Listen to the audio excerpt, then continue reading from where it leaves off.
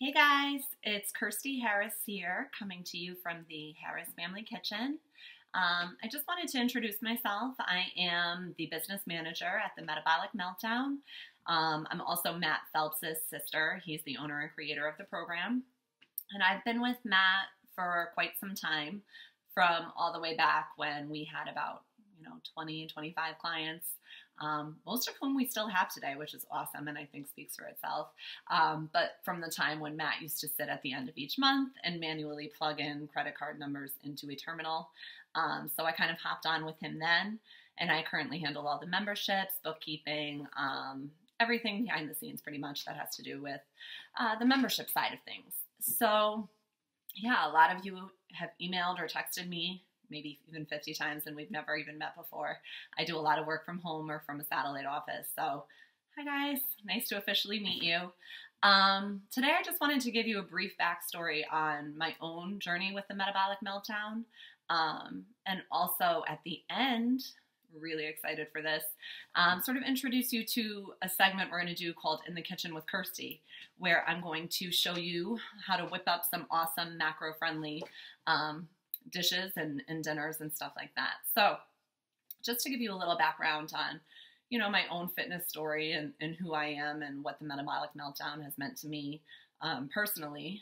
I have two kids who I am so proud of. I have Amaya, who will be 5 in June, and then Ava, who turned 1 a few weeks ago.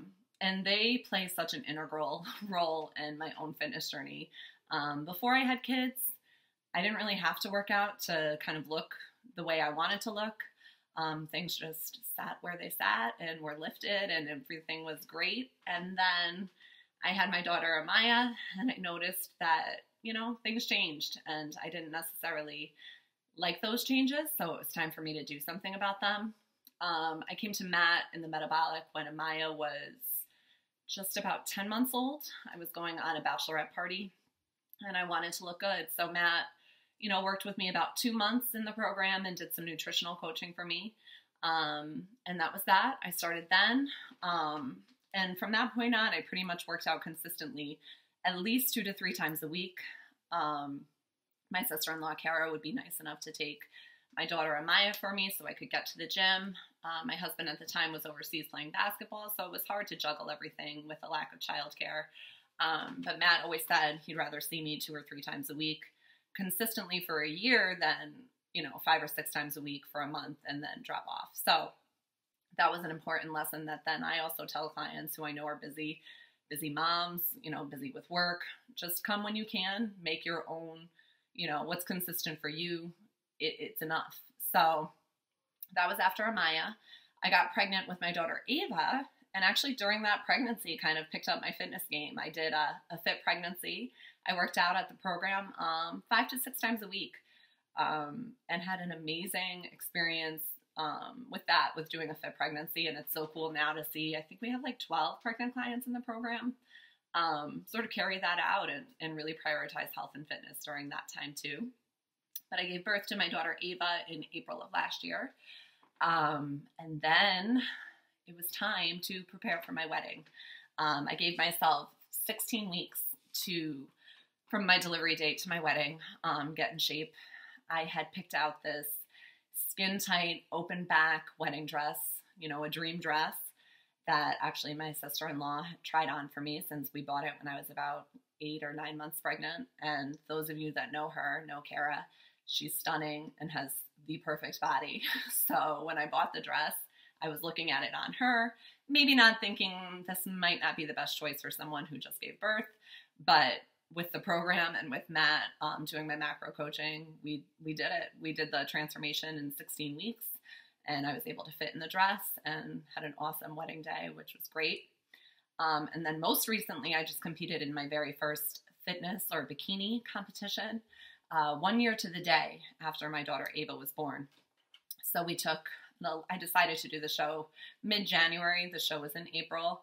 It was about an 11 or 12 week prep, and I did Metabolic 5 or 6 days a week, and I followed a macro coaching plan, and it was an awesome experience. I think for myself, it wasn't about being skinny or fitting in a bathing suit on stage. It was about, accomplishing a physical goal. And we have so many clients that do it all the time. And I was really motivated and inspired by them to kind of push myself to a physical limit that I haven't ever seen through before.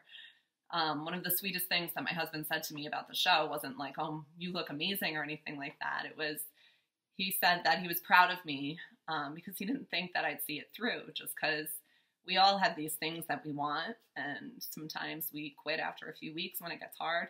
But that he was proud of me for going all the way through the 12 weeks with him. So that was cool. So that pretty much brings us to today. I am currently following macros still. I'm reverse dieting out of where we were at for the show. I'm having a lot of fun with all the extra carbs. I'm just kidding.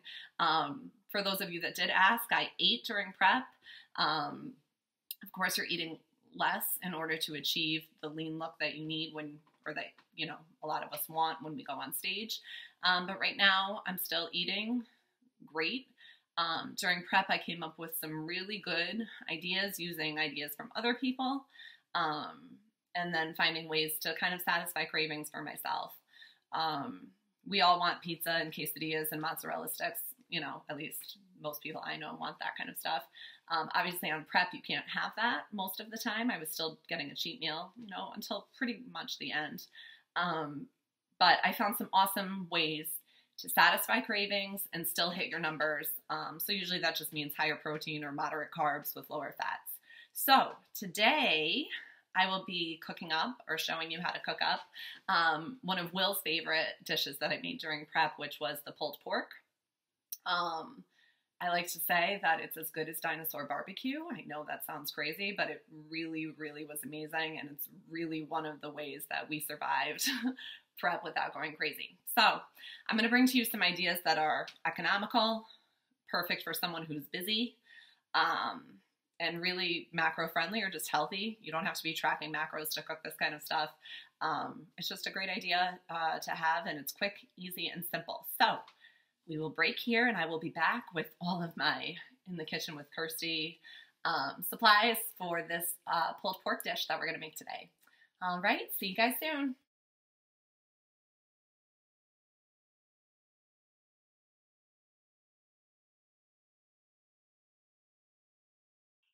Okay, we are back. My head is next to a crock pot, and I have all of my ingredients set up for you here so that you can see how simple, how easy this really is.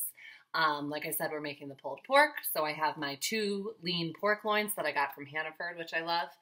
They have 2 different kinds. So this one is actually the Inspirations All Natural.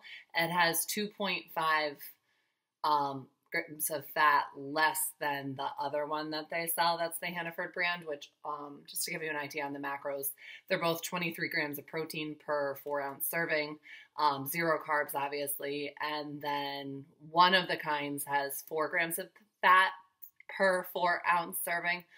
That's a mouthful. And then the other one only has 1.5. So just pay attention to whatever you pick up. Both are great lean options. So what we're going to do is take 2 pork loins.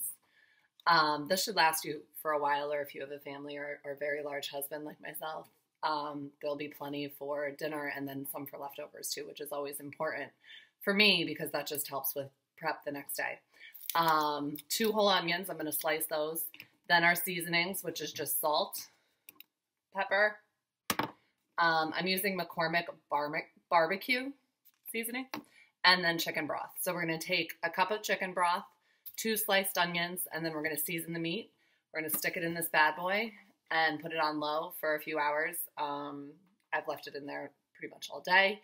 I've cooked it on high when I've needed it in a shorter time. So that's pretty much up to you and whatever your schedule is. And then, yeah, I'll show you what that looks like in here. And then you'll have to give me a couple hours and I'll show you the end result and how quickly it pulls apart. Okay? See you soon.